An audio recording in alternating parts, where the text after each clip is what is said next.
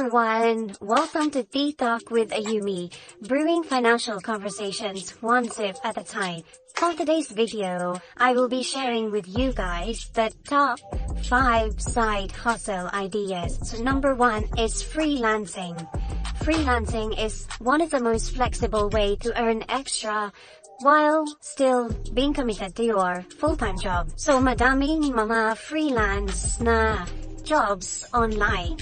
And one of those is, mga video editing, photography, or graphic design, writer.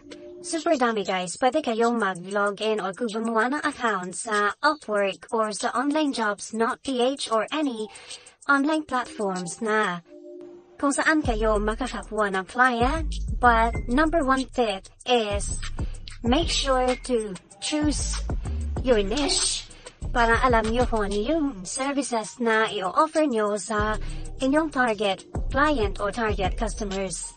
And make sure na yung niche na napili ninyo is yun talaga yung skill na alam nyong gawin and sin-specialize nyo. And another tip as well is to manage your time, of course, kasi if, magsa-side hustle kayo, make sure na you still have your time to rest and, commit with their full-time job. Second is small business. So while working sa inyong corporate job or any job that you do full-time, pwede kayo mag-build ng small business.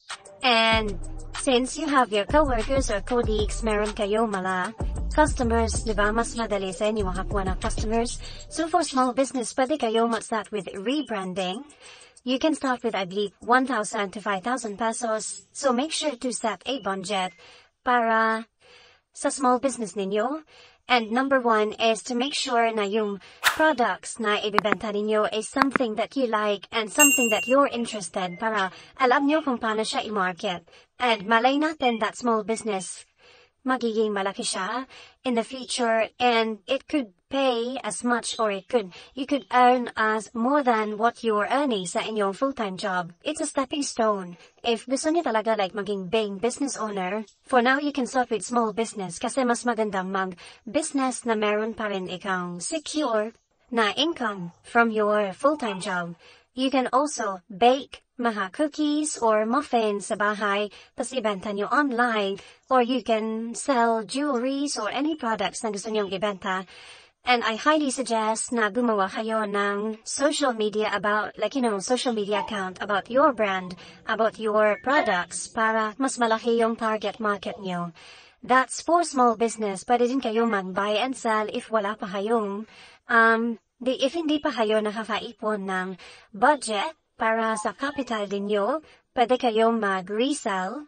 So, hanap kayo ng bebenta, tapos benta nyo din yung products nila. Tapos kung may order, tubuan nyo lang ng siguro yung pinaka-reasonable din na tubo, depende sa product. Pwede din kayong mag-buy and sell.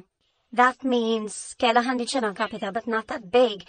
Bili na kayo ng products online, kung ano yung products na gusto nyo ibenta, tapos tubuan nila ng konti din benta nyo sa mahilala nyo.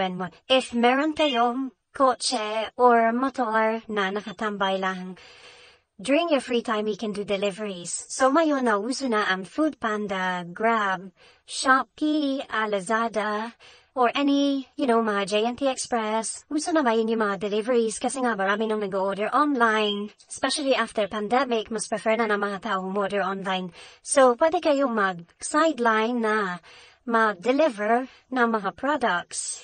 Research nyo lang sa Foodpanda or sa Grab or sa J&T na kung paano kayo makaka-deliver. You don't need to do that full-time. Sa free time nyo lang talaga. So, diba, you can earn extra while you still have your full-time job and at the same time, mapapakinabangan nyo ang inyong sasakyan or motor or whatever means of transportation you have. Top 4 is content creation. So, as you guys can see, meron ng mga vloggers na yun, mga sikat na vloggers that they do that full-time. But since you're just starting and you're just looking for a side hustle, pwede kayong magsimula ng gumawa ng contents online. Could be vlogs, TikTok videos, Facebook Reels, or blog. Like, ang tip ko lang sa inyo, like every other side hustle, make sure na alam nyo kung ano yung content na gusto nyong ipakita sa audience nyo, sa inyong target audience. Could be specifically for travel, beauty vlogs, or cooking content, or lifestyle ba. So, you can research and kung ano yung mapagpilian nyo na gusto nyo gawin at gusto nyo i-share sa mga tao, you can do that. So, sa content creation, you can earn, of course, views, subscribers, sa ads. Sa TikTok, you can do TikTok affiliate.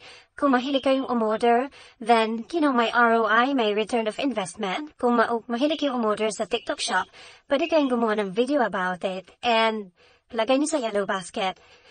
If may order dun sa yellow basket nyo, you can earn commissions. If you guys are interested, if gusto nyo like to know more about TikTok affiliates, please comment in this comment section down below so I can make a video about it, like going in depth on how to do TikTok affiliate. Because that's also one of my side hustle.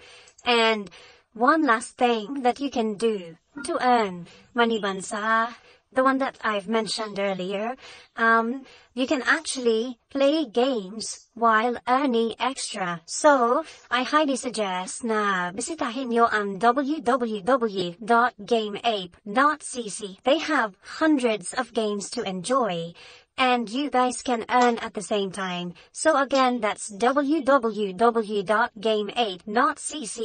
Make sure to visit their site and tignan nyo yung mga games na meron sila available for you guys to enjoy and earn extra.